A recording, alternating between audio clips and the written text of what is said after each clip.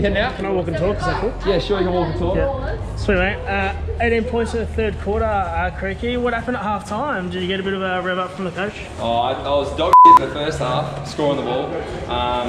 Just couldn't find my rhythm a whole bunch, but Ty and John and those guys are really playing well out of the snap and all about little short actions. So let those guys facilitate each other, do their thing, but at the same time, it's just about trying to come out and be aggressive in the second half and start off the right way. So lucky a couple of shots went in. That's how it goes sometimes. Ty was back tonight in ripping fashion. Good to have the grown man back in form. Yeah, it's great. You know, anytime Ty's in there and he's making plays like that, it makes it a lot easier for us. So it's great to see him out there, and we want to see that more often. Good way to start the weekend. Great. It's a couple of drinks now, celebrate, and then off to Cairns for New Year's. So it'll be good fun. Thanks, man. Cheers.